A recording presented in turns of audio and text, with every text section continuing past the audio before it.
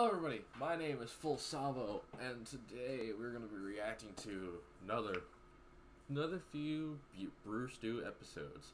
This one is called Locked Out of the House. Here we go.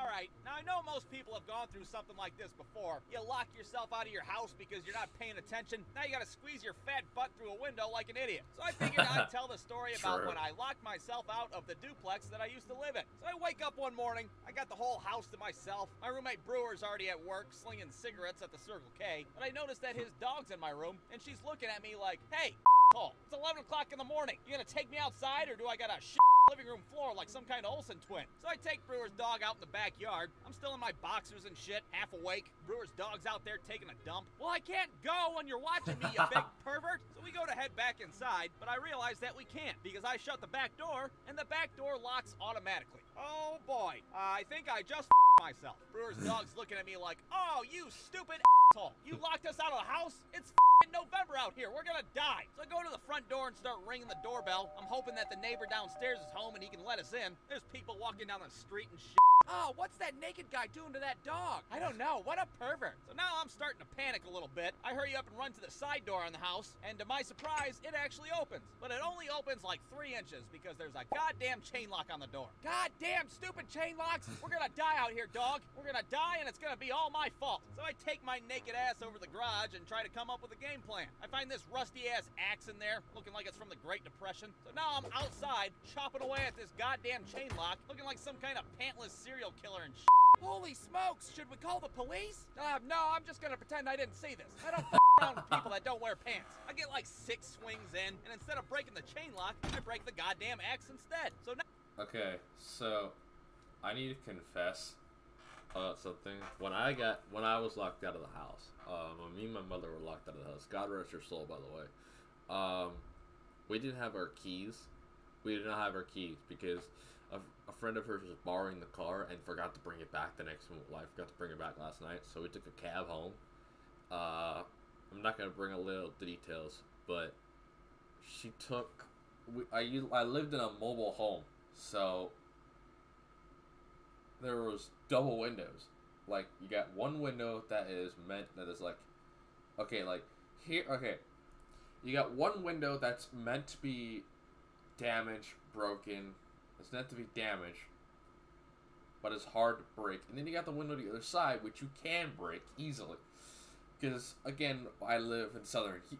I live in a hurricane state. I live in a state where we get hurricanes. So in mobile homes, they had those kind of double windows. One of those kind of windows that you could take a plywood, just launch it like terminal velocity, and just cracks but doesn't break. It's a little double window. It's got one window that is meant to take plywood and all that up against it, and then you got the other window behind it, which is basically one that can shatter instantly. So my mother basically had this cinder block. It wasn't like this rectangular cinder block. It was one of those cinder blocks you step on as a pathway to get like the door or whatever, get to the steps. Yeah, so she took the neighbors and just started bang it up against the window like a maniac, and I'm like, Jesus Christ, trying to get through the living room window. Let me tell you, it was like the funny experience ever. Now, like I mentioned before, I gotta try to fit my fat butt through a window. But we live on the 2nd story. How the hell am I gonna get through a window that high? What am I gonna pole vault my ass up there? I go back to the garage, and this time I grab a 30-foot extension ladder. Now, I was 19 years old at the time. What the hell do I know about ladders? Apparently, you're supposed to have a ladder at a 75-degree angle from the house, but I didn't do that. Instead, I set it up like an asshole, spread out all willy-nilly. Well, imagine my surprise when I got 2/3 of the way up, and the whole ladder slides out from underneath me like some kind of goddamn Home Alone booby trap. I fall to the ground, land on my ankle sideways. Brewer's dog's just staring at me. Oh my God, we're gonna die out here in the elements thanks to you, you big idiot. All right, to hell with the ladder since I damn near broke my ankle. What if I go through one of the neighbor's windows instead and then go upstairs? That's breaking and entering, you idiot. You want to go to jail? Well, I mean, this is my house too, technically. I'd just be breaking into the wrong half of the house. So I open up the window to my neighbor's bedroom and I hop inside. Now, it's a really weird feeling breaking into somebody else's house. I gotta say, I was quite uncomfortable doing it. Okay, this is no big deal. It's just a class 5 felony after all. I start walking towards the door when all of a sudden I hear another door open. And it's my f***ing neighbor walking into his house. Or his half of the house, rather. And here I am in my goddamn skivvies in the middle of his bedroom. He's gonna come in here thinking I'm rifling through all his shit. I'm gonna get arrested. I'm probably gonna be on the news and shit. Thank you for joining us at 13 o'clock news. This just in, we have a local pervert that was caught red-handed breaking into houses. We have Dan Peterson on the scene. Dan, what do you have for us? Well, Tom, it appears this weirdo got all naked and then broke into the wrong half of his house. Wow, what a pervert, Dan. What the fuck is the matter with that guy? I don't know, Tom, but we also think that he sexually assaulted this dog as well. Back to you. So I freak out, start heading back for the window. My ankle's all screwed up. I'm hobbling along like Nancy Kerrigan and shit. I throw myself out the window like the building's on fire. Hurry up and shut the window. Okay, we're gonna pretend that didn't happen. I hurry up and go to the front of the house and ring the doorbell again. Oh, hey there, neighbor. You're probably wondering why I'm out here in my underwear with this dog. I assure you it's nothing sexual. Now, can you please let us in the house before I have to commit another felony? Brewstew. Okay, that's pretty relatable. That's somewhat relatable. All right. So the next video from Brewstew is seeing Santa. Now, how many of you remember your... It's not raining. Get out of here, dog. It's not raining. Hang on a minute. Ah! Yes. It's just cloudy. That's all it is. It's cloudy. Sorry, my dog is trolling me at the moment. Keeps opening the door. He's opening the bedroom door. Anyway, how many of you have seen Santa for the first time? How many of you remember seeing Santa for the first time? Well, I haven't seen this video, so not sure how this is going to play out. Alright, now when I was a kid, Christmas was a big deal. And nothing was more important than going to see Santa and telling them what you wanted for Christmas. Because how else are you going to let Santa know that you want that sweet, sweet Mario Kart game for the Nintendo 64? Now granted, you could just write him a letter instead and mail it to him. Dear Santa, thank you for getting me a Nintendo 64 last year for Christmas. However, I'm not sure why you got me Diddy Kong Racing to go with it instead of Mario Kart 64. Everybody knows Mario Kart 64 is the much better game. Seriously? What the f***? P.S. I got you double stuffed Oreos to go with your milk this year. You know, the good shit. You can thank me later. You put your letter in the mailbox all excited and shit, but then you realize, oh yeah, that's right, I'm a dumbass little kid. I don't even got any postage on this goddamn thing. Santa's not gonna get this letter, what am I doing? So instead, you gotta go with your dumbass friends to see Santa in person. Hey, you know Santa's gonna be at the Kmart down the street today, right? What? Kmart? What the hell's Santa trying to do there? Score some smack? I have no idea, but my stepdad's taking us if you wanna go. Alright, you guys ready to go see Santa at the Kmart? We sure are. Everybody got their pistols with them? We sure do. Whoa, whoa, whoa, whoa, whoa. Man, they're packing heat. They're packing some serious heat there. Alright, looks like we're ready to go to Kmart then. Let's go. So you walk into that dirty Kmart all excited and shit. Yeah, excuse me, my daughter and my fake son are here to see Santa Claus. Oh, is that right? Well, Santa's over by aisle 12B. You know, right next to the used syringes and the semi-automatic rifles. You can't miss them. So there we are, standing in line to see Santa Claus. I heard that when you sit on Santa's lap, he can see every bad thing that you've ever done in your whole life. Oh, yeah, right, Michael. Shut the hell up. What is Santa, a sorcerer reading people's minds and shit? Meanwhile, we're watching all these kids go up there. They got these long-ass lists of all the stuff that they want for Christmas. All I want for Christmas is a pet dolphin and a grenade launcher and the state of New Mexico. Those are oddly specific. You got some kids that get up there, they're scared shitless. They can't say a word because they're so damn terrified. What's the matter, son? It's Christmas. It's fun. Now go sit on this creepy old guy's lap so he can break into our house later. But not me. I was too determined to be scared. I knew you had one chance to tell Santa what you wanted, and you better make it count. Well, little girl, what would you like for Christmas? Dolphin dick. Dolphin dick? Well, I guess if that's what kids are into these days. All right, little girl, you can have the dick of a dolphin. Finally, it's my turn to go see Santa. I get... Huh? Excuse me?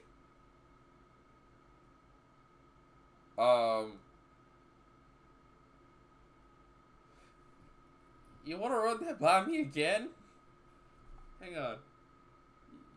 You want to run that by me again? Well, little girl, what would you like for Christmas? Dolphin dick. Dolphin.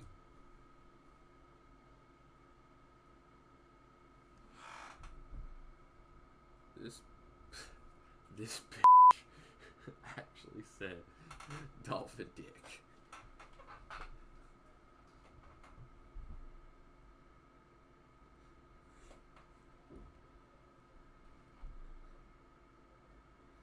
Alright, we're gonna move on. Dick. Well, I guess if that's what kids are into these days. All right, little girl, you can have the dick of a dolphin. Finally, it's my turn to go see Santa. I get up there, and I am all business. Yes, Santa, I would like to return this punk-ass Diddy Kong Racing for one Mario Kart 64, please. I don't think Santa Claus does returns there, kiddo. Oh, so you're saying that I totally risked my life in this goddamn Kmart for no reason then, huh? Well, your ass can kiss those double-stuffed Oreos goodbye. So then, of course, it's Michael's turn to go up there. He's got his stepdad whispering shit in his ear. All right, get up there and tell him you want a big screen TV for Christmas, and you want Suzanne Summers from Three's Company. And if he's not going for that, tell him we'll settle for Joyce DeWitt if we have to, but we're not happy about it. Ho, ho, ho there, little boy. Have you been a good boy for Christmas? Santa, is it true that you can see every bad thing that I've ever done in my whole life? What? No, kid, what the hell are you talking about? What am I, a warlock or something? Oh, okay, good. Well, in that case, I've been a very good boy this year, Santa. Michael, don't lie to him. You've been a dirty little bastard all year long. Yeah, why don't you tell him about the time you clogged the toilet with a goddamn G.I. Joe action figure? Oh, yeah, I forgot about that. And the time you took a shit in our own cat's litter box. Oh, yeah, I did that too. And how about the time you ate a whole tube of toothpaste and all your farts smelled like spearmint for like a week? Holy smokes, you are a dirty little bastard, aren't you? Oh, well, I guess better luck next year. Well, thanks a lot, Michael. So much for my Suzanne Summers. I guess you're just gonna have to get 10 across the ass for Christmas this year. Well, it wasn't the kid's fault. Alright. I'm still shocked at the whole dolphin thing. This third and final one is called rat hunting. So, if the title doesn't explain it all, then I don't know what will. Alright, so this story is a little disgusting. It's a story about my roommate Brewer and myself living in a house infested with rats. Delicious. Now, after all the haunted duplex shenanigans, me and Brewer decide to move into an even shittier house in an even shittier neighborhood. And instead of dealing with demon ghosts, we get to deal with a bunch of disgusting-ass rats. I think I'd rather live with, like, a pissed-off orangutan or something like that instead. Mr. Bubbles, do you mind if we watch Netflix in here? Oh, God. Now, when we moved in, we obviously didn't know that the house was infested. But after a couple of days, we started seeing tiny poop pellets in the kitchen. Hey, have you been leaving little tiny turds around the house? No. Huh. Well, I wonder what that's all about. It wasn't until one night I was in the bathroom taking a dump, I look over, and I see the ass of a rat hanging out of a hole in the wall. Well, that's not something you want to see while you're totally vulnerable taking a poop. Oh my God, what do I do? What do I do? Now, my first instinct was to grab a pair of scissors and cut its tail off. But then what the f***? That's up. It's like some Jeffrey Dahmer shit. What the hell's the matter with you? I love the picture they put. That was perfect. So in mid-poop, with my pants around my ankles, I open the door and yell, "Rats! We got rats in the house! Invading my privacy!" Now, it's important to note that this wasn't a mouse. A mouse is little, it's cute, it's friends with Donald Duck. People like mice. Rats, on the other hand, they're big, they're nasty, and they couldn't give two about Donald Duck. Now, my bedroom in this house was on the bottom floor, so that means I could hear the rats outside my door all night long. Now, that's pretty damn disgusting. All I could think about was, well, what the hell happens if one of them comes in here? Hey, what's the password to your Netflix account? We want to watch season 4 of Scrubs out there. I'd open my bedroom door, they'd all scatter every which way, but there was one big-ass rat that was like twice the size of any of the other ones. That goddamn thing was like half the size of Brewer's dog. It was the Megazord of rats. That goddamn thing looked like a boss from a Mortal Kombat game. It was not afraid of me at all. It'd just be staring at me like, the f*** you looking at? Why don't you get in the kitchen and make me some bagel bites? So needless to say, we had a big problem on our hands. People stopped coming to our house and shit. I'm not going over there. I don't want typhus. Well, I'll be damned if I'm gonna live up to my asshole and a bunch of rats. Desperate times call for desperate measures. So the next night, I'm laying on the living room floor with a BB gun. I got a cupcake out in the kitchen as bait. It's time to pull a Lee Harvey Oswald and assassinate me a few rats. Now, I actually got real footage of this fantastic that's awesome. time in my life. Boom. Right there's the cupcake. buttercream frosting. It's delicious. And look who shows up. Fat-ass rat looking to party. I take the shot, and I totally fuck it up. Well, some Lee Harvey Oswald I am. Jesus Christ, my ass wouldn't even hit JFK's convertible shooting like that. So let's slow the footage down and analyze it like some little rat Zapruder film. Here's the shot. And this goddamn rat does some Neo from the Matrix backflip bullshit. Oh. Yeah, rats and mice have fast reflexes. For some f***ing reason, they do. I mean, it's been scientifically proven that if you put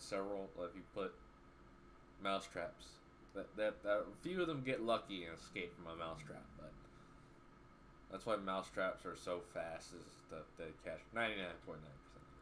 For my goddamn bullet. Okay, so clearly the BB gun is not gonna work. Time to move on to rat poison. We sprinkle a bit of rat poison right on the front step of this asshole's house, and sure as hell the next day, it's all gone. They damn well licked that plate clean. 2 days later, I go in our basement, and there's 4 dead rats on the ground. All right, job well done. But wait a minute, where's that big bastard at? That goddamn Megazord rat is nowhere to be seen. 2 more days go by. I'm sitting in my room watching TV, and lo and behold, the big kahuna himself comes crawling across the floor in broad daylight like somebody's drunk uncle and just dies right there in the middle of the living room. And here's a picture of that goddamn thing. I put a little Taco Bell packet in there so you could get a reference of the size. That's a really big rat. Jesus.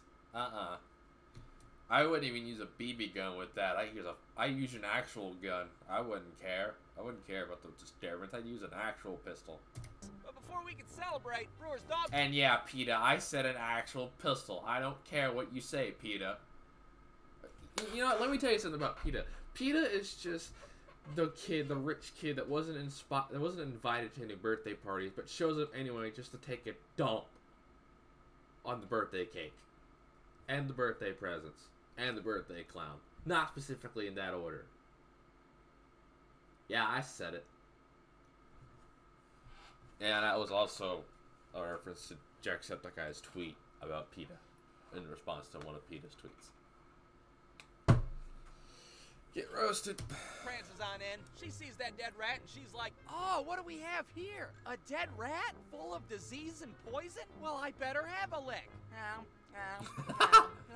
Shortly afterwards, I walk out there, see Brewer's dog making out with this rat carcass. The dog looks up at me like, well, I wasn't just gonna leave it there. I'm a dog, you stupid ass. So I panic. I call up Brewer while he's at work, and I'm like, your dog was just licking a dead rat like an ice cream cone. You got any last words you want to say to her? But she was all right. We took her to a vet afterwards, and they gave her some medicine. How about you don't let your dog eat dead rats? So our house was officially rat-free. Nobody got typhus, and I could poop in peace again. The end. Yeah, happy ending. Brewstew.com. Anyway, that is all for today's episode. If you like the episode, please hit the like button. If you want to see more, comment which there I go, not speaking English again. Damn it. Might as well put me in Pulp Fiction too. Shit. Anyway, if you liked the video, please hit the like button. Please comment which one's your favorite so far out of the 2 episodes of Brewstew, out of all these episodes. And if you want to see more videos from me, or you're reminded of more videos from me, then be sure to hit the subscribe button, hit the notification bell, and hit all notifications. And I may see you in the next video. As always, peace.